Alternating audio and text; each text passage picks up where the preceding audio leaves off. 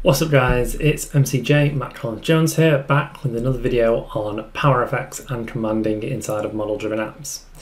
If you haven't seen the news or you haven't watched my previous video, go check that one out here. It's an introduction to commanding in power effects. It'll show you the basics on how to get started with this. In today's video we will be looking at how we can patch the record that you're in and update the values.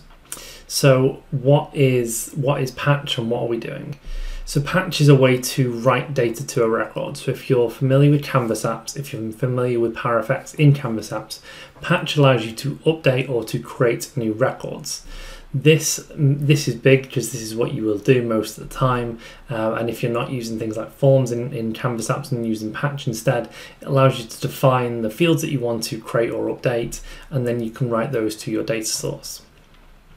In this video, what we're going to show you is the ability to trigger a button and have that update the record that you're in from the main form. We'll cover things like associated grids and updating multiple records in future videos. This one will just show you how to update the single record that you're in.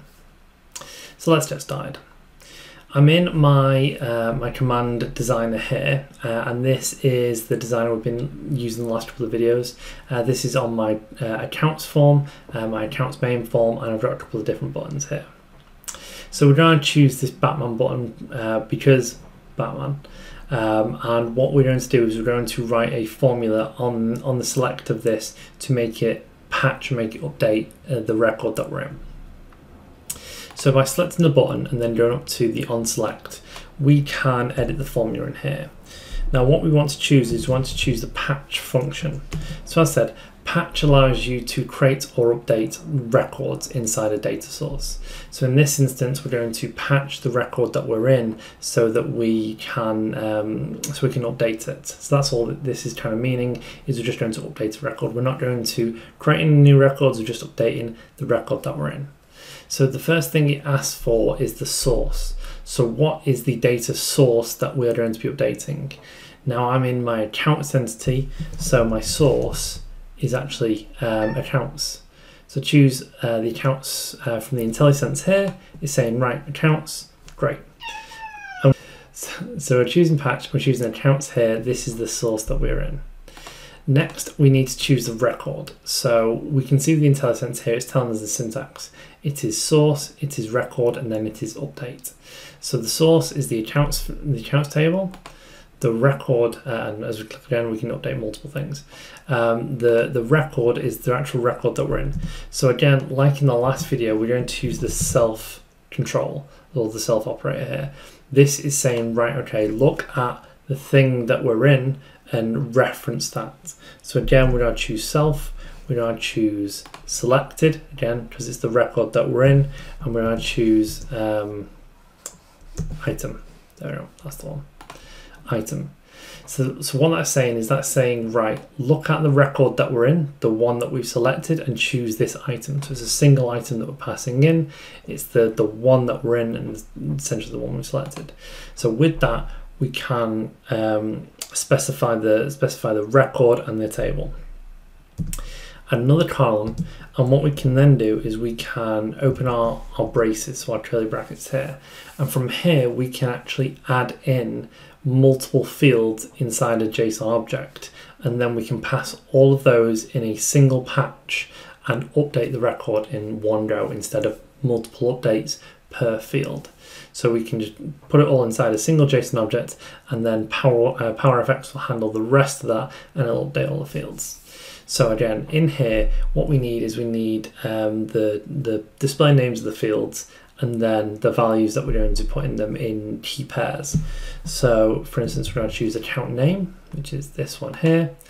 And it's going to give me a colon between them. It's putting them in single quotation marks because there's a space in the middle, so it's going to understand that this is a string, and we need to treat it as well. Actually, it's all JSON, so it'll all be inside quotation marks. And what we'll do is we'll add in double quotation marks to say it's a string, and we'll say we're going to call the account Batman. That's the name of the account. Or actually, what we'll do, call it Wayne Ent, like that. Now, if I leave it there, if I just have it like that, it will understand, and it will, actually I need a bracket at the end, there was a little squiggly, it will just update that single value inside of my account. So let's show that. So we'll save and publish, and then we will hit play.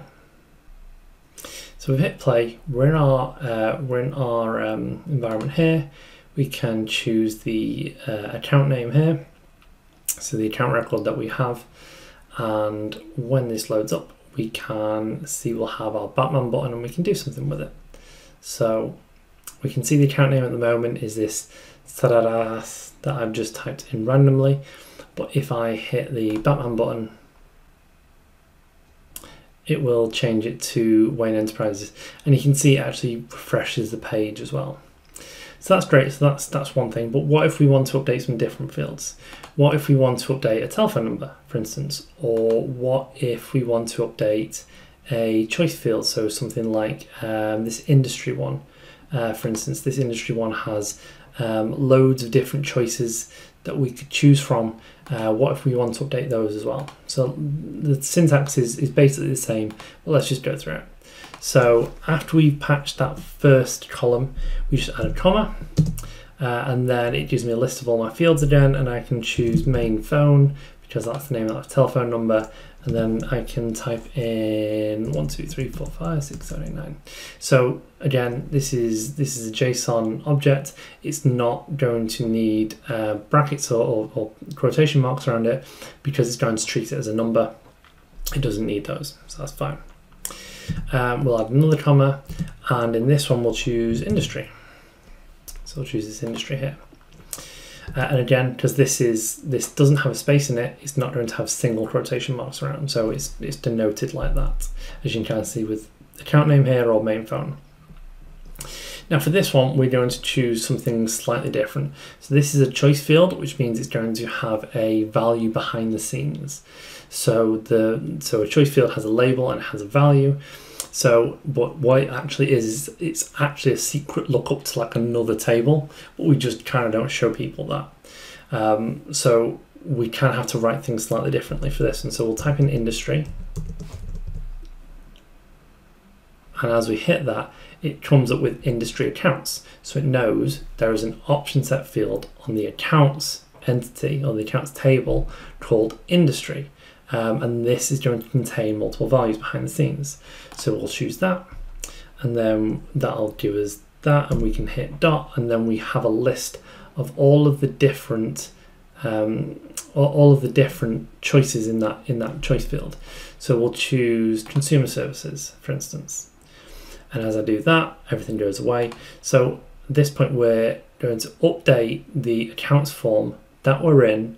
We're going to change the name to Wayne Enterprises, change the main telephone number to this, and we're going to update that industry field to this field, to this value here, consumer services. So let's save and publish. And let's test this out. Let's go back to our form. We will change the account number to the account name to this. We'll notice that the phone number is blank. We can see that's updated there. If we go to the details tab, we'll notice that industry is not filled in at the moment, so that's all good. If I just refresh the browser once, just to make sure that we've got the latest changes from that command bar, and it'll do everything. Great, so it's loaded back up, and if I hit the Batman button now, what we should see is account name populated, telephone or phone populated, and we should get the update to the industry field as well. So we can see account name Wayne Ent, phone this. If I go to the details, we can see the industry is updated. So this is how you'll interact with a lot of these fields. So some of these will be slightly unique, like the choice fields, for instance, or the booleans are going to be slightly unique, but most of the time all we're going to need is just this simple structure, this simple syntax here of patch, and then the table name, then the record that we want to patch, and then the data that we want to patch. So this is how to update a single record. Let me know in the comments down below if you do want to see me cover how to update multiple records, how to update records from different locations, so maybe main forms and main grids and subgrids and stuff like that. Let me know if those videos will be useful to you, and I will make them for you. If you did find this video useful, if you could drop a like and share it with a friend, that would be much appreciated. If you've not already, click that subscribe button and stay up to date with all my latest videos, and I'll see you next time.